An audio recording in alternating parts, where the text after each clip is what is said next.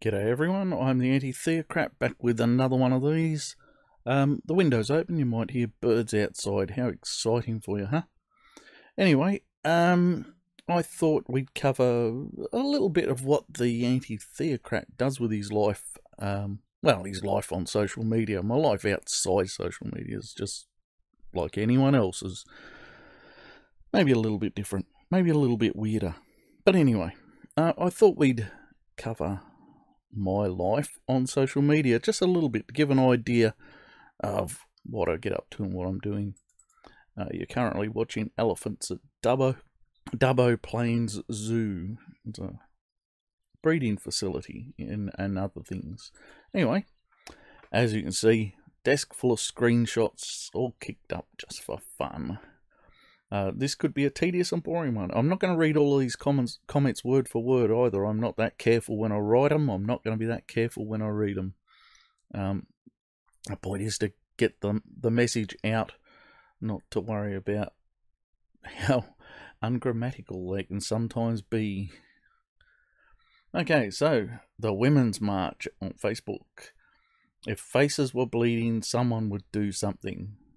If my comment at the bottom here, if faces were bleeding, someone would do something. Are you saying you want me to walk around shoving hands full of rags up women's vaginas to stop them bleeding? The other cure is holding it upside down and pinching it closed until it stops. Yes, okay, so I can be flippant and cruel and a whole lot of other things with stupid people like the Women's March.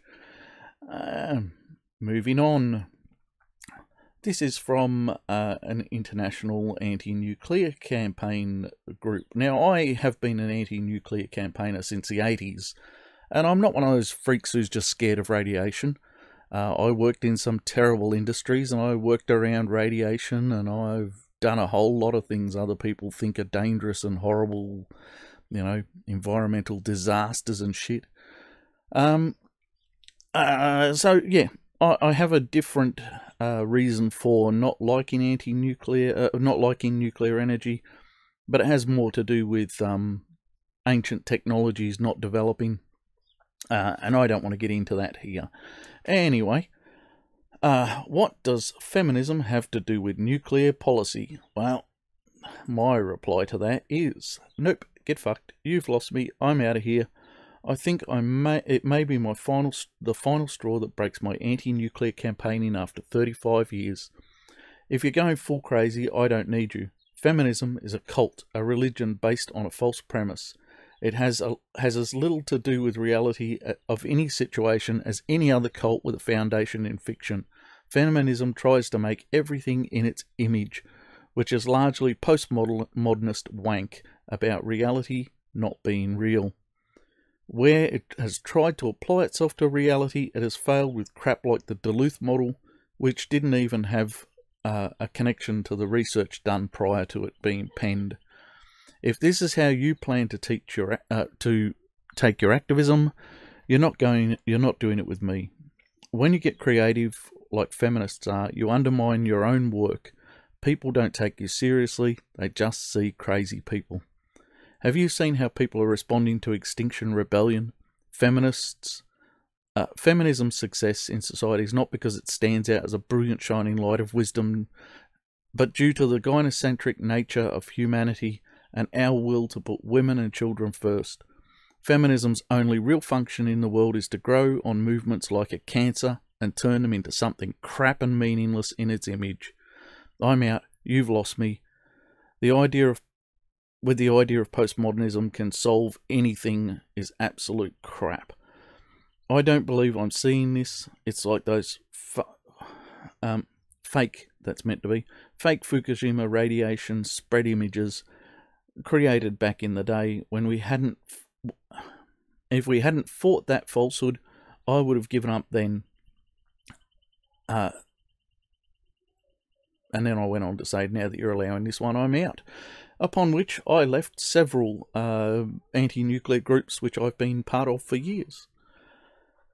I'm going to skip this one and read you this one because it also had that. I left many groups impact on my life. International Pronoun Day now today. It has a lot of resources linked. If you haven't spent much time around LGBTQA plus people learning about pronouns, it's a great start to attending polyvic events in particular. To which I commented, odd that all the LGBT people I know think this shit is fucking insane. If I need to know how crazy you are before I go to events, I guess I will continue to not bother. Upon which, this bitch here, someone Webb, who I was polite enough to block her name, managed to report me and get me a 3-day ban on posting on Facebook. Very nice of the bitch. But when I came back, well, if I didn't feel like an outsider enough in this swinger community with my fidelity relationship and kids, some weak tard reported me, apparently letting my position, my apparently blasphemous position, on the bullshit doctrine, an entirely crazy idea of everyone announcing and everyone else remembering every imaginable gender and its pronoun at events was worth giving me a 3-day block on posting. Thanks a fucking lot. I really love how you display your lack of argument. I've felt like an outsider enough for some time now. Doing a Mardi Gras pretty much proved that I'm not the right colour of poly, not having kink or swinging. So, I will finally be removing myself from all of this swinger group and its associated groups, and seriously fighting its bullshit gender politics that takes away from us discussing the legality of our relationships. While normally I wouldn't say anything, I wanted you to know your poly is not the only poly. In fact, I think most of you cheapen what I have. Most of you seem to be excusing swinging and not being able to hold down relationships with the value of my relationship. Not all, because apparently we have to say that. Yeah. We've all fucking gone soft. P.S. Yeah, I know, I'm risking being reported again. Soft people are like that. It used to be Christians who reported me for questioning their cult. It's a new cult doing it now, but it's the same methods. So, let's move over to this one, shall we? TheGuardian.com. Reese Witherspoon and Jennifer Aniston, who gives a flying fuck. A lot of guys think every woman wants to sleep with them. Look, I don't even want to sleep with you two, but let's move on. A lot of guys want to sleep with actresses like them. Oh, sorry, I like this fellow's comment. That's why I left it and why I'm going to read it to you. Like them, but honestly, a lot of guys would be disgusted by the thought that all women would like to sleep with them. This is a thought that I found predominantly in women. These women simply took a thought prevalent amongst women and reverse agendas because that's just how it is. Okay, my comment, I think closer to the truth is a lot of guys imagine sleeping with a lot of women with little expectation of it ever happening. But women, being oddities they are, take every look from a man simply feeding his imagination to be an imminent threat or a serious approach. Women, on the other hand, seem to struggle with the idea a man may not want to sleep with them. I, for one, was abused by a woman who I wouldn't sleep with. The ones who do realise it turn into feminist harpies, whose only goal is to accuse all men of being predators. So, feeding the seemingly narcissistic mindset of those who drive the male imagination.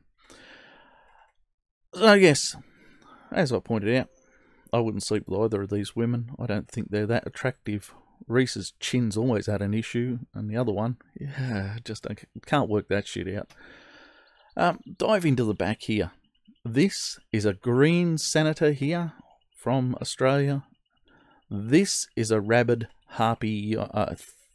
It's a feminist. Can I just call it a butch dyke? Because if it's not, it fucking looks the part. And this is a prat who runs an online survey group called what do they call themselves? Change.org. So, Change.org are calling to have someone removed from their job, apparently, on this image. But this bitch posted what this bitch said to social media. And then they all backtracked and tried to deny any connection because they realised they'd fucked up big time. Essentially, this feminist bitch in the middle with the arrow up her nose accused firefighters of going home from fighting our fires this year, and we've had quite a few, of being wife bashers. They're all going to go home and abuse their wives. The study that she cited said nothing of the sort. But no problem. The Greens, they jump on board. So what happens? A change.org, this wanker here on the end, a change.org petition is set up to have this bitch fired. And, you know, I'm not into this big chasing people down thing, but let's face it, who gives a fuck anymore? The feminists deserve it because that's exactly what they've been doing to everyone else. So I'm not going to say don't do these things. Yeah, fucking give them. The only way we're going to stop them doing it to us is give them a taste of their own medicine. Anyway, this guy's group set up a petition to have this dumb bitch's job stripped from her. And when it got close to its goal, change.org, this arsehole on the end, killed it. They deleted it. They blocked it, banned it, and got rid of it. Because change.org apparently only likes selling leftist messages. But these people are also part of a social group together. These fucking moron activists, these leftists, as we like to call them, and I'm a left-leaning, mildly progressive political person. I always have been. I don't side with these dumb fucks. I will never vote Green again. I did once, many years ago, when it looked like they had policies and was starting to look like a serious party. When I was moving away from my traditional voting platforms. But never again. Never, ever again. The Greens are fucking poison. Because they side with fucking butch dyke twats. And their male feminist partners. Yeah, male feminists too. Who needs more fucking sex predators in the world? Anyway, let's have a look at 1-800-RESPECT, shall we? 1-800-RESPECT is Australia's premier go-to domestic violence hotline. It is government funded and supposed to be the go-to resource where you can find everything else you might need or get help. So, this is what they send out to professionals by email. Yes, I still have email accounts and I still receive emails. Sometimes it's handy. But 1-800-RESPECT. This is the emails sent to professionals, and I receive these sorts of emails all the time. I did sign up as a professional. This month, we feature information about upcoming events during the 16 Days of Activism Against Gender-Based Violence campaign, including information about 1-800-RESPECT directory. By the way, I've been doing research on this directory. Don't, if you're a male, male and over the age of 12, don't go looking. It's not worth it. Oh, bloody hell.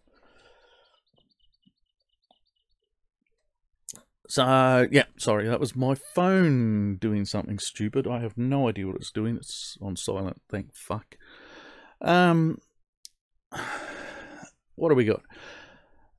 So, what's the gender-based violence? Does that, any woman attacking a man, any woman attacking a child, any man attacking a woman or a child, you know, is this just one gender against another or whatever, you know, gender-based violence? I've been violated by women. So where are we? 16 Days of Activism Against Gender-Based Violence is an annual global campaign that runs from 25th of November to the 10th of December, because you can't fucking run it long enough, can you? It aims to raise awareness and encourage action for the prevention and elimination of violence against women and girls. Yay! And of course, they've got a toolkit. They've got an escape bag for women, and they've got a 16-day toolkit on their website. Because this is the 1-800-RESPECT feminist support website that is federally funded. There is no site for men, just for the record. In fact, there is no federally funded assistance for men at all. There is a mob called Men's Line, and I was going to actually cover them here, but I'll tell you what, they've straightened up their website a lot. It looks a lot more positive now.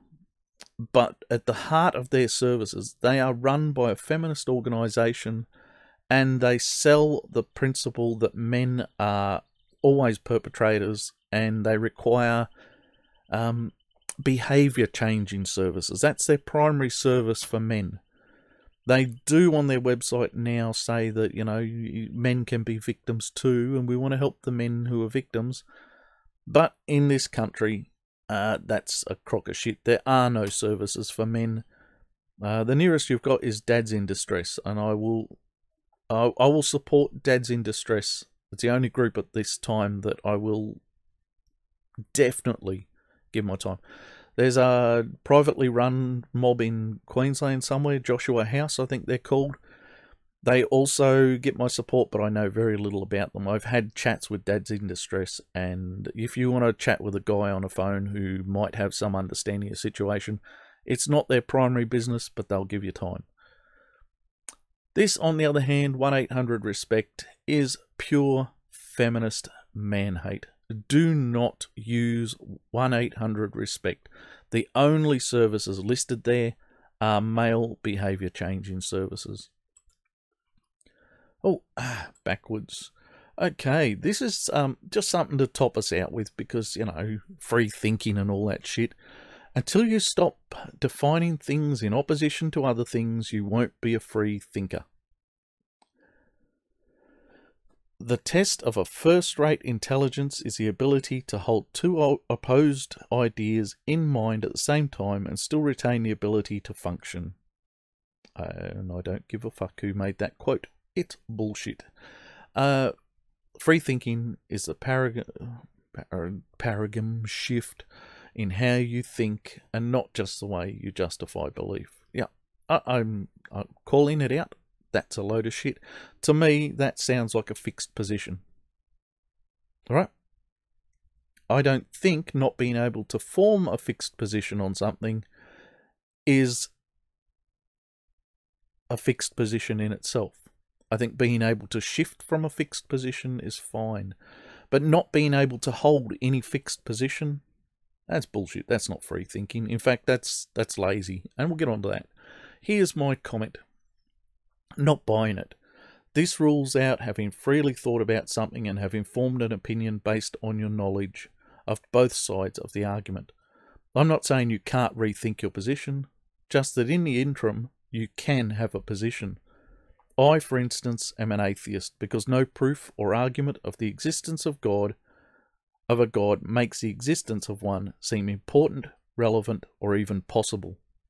I am not here to dream up gods for people, just to shoot them down.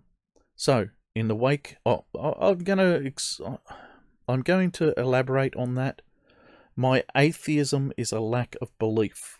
I don't have to go and imagine gods to not believe in. What I do is I take ones that are presented to me by other people.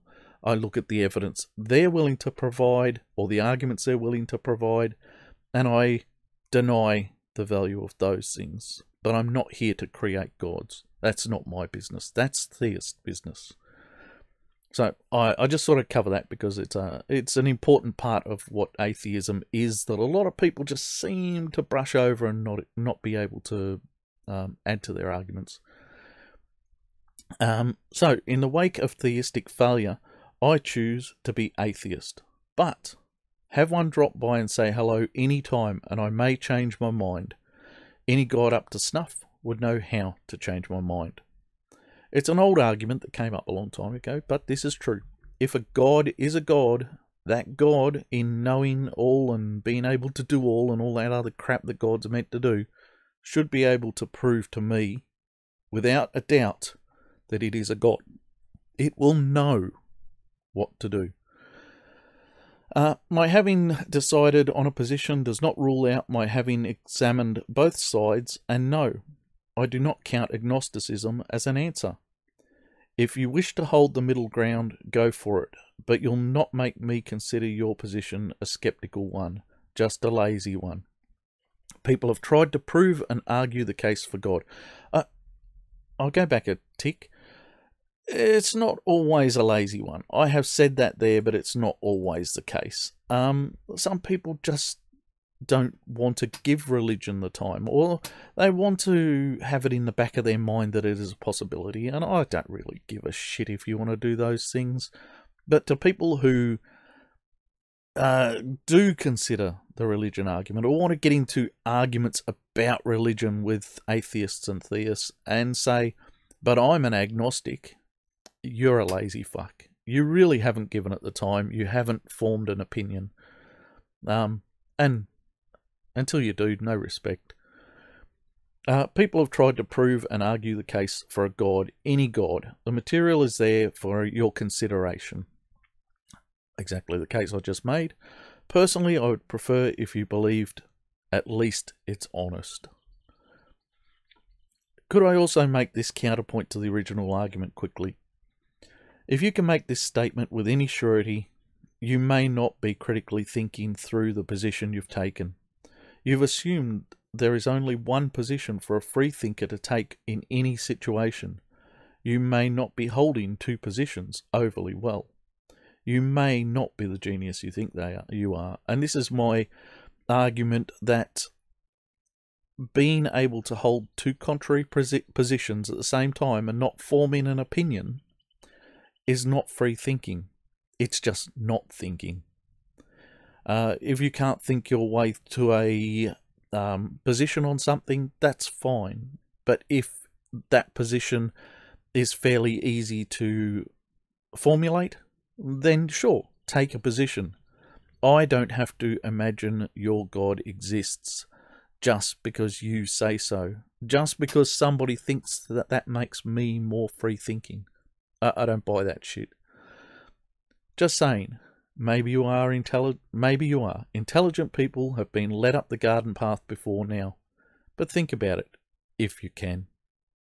So this is me on social media. This is the fun times I have, the wonderful joys I get out of the experience. And I thought I'd just show you some of that, just to give you an idea of what pops up in my feed and the sorts of commentary I make, because what you're going to see here in video is a very small part of anything in my life. So I'll do my best to give you whatever I can, but I thought I would show you some of the stuff you're going to have missed. For now, I am going to call this quits. Did I manage to get it long enough for the, the YouTube algorithms and shit? I did indeed. Wow, I didn't expect that. First time I tried this, I couldn't get it over the 15-minute. Anyway, I've been the Anti-Theocrat.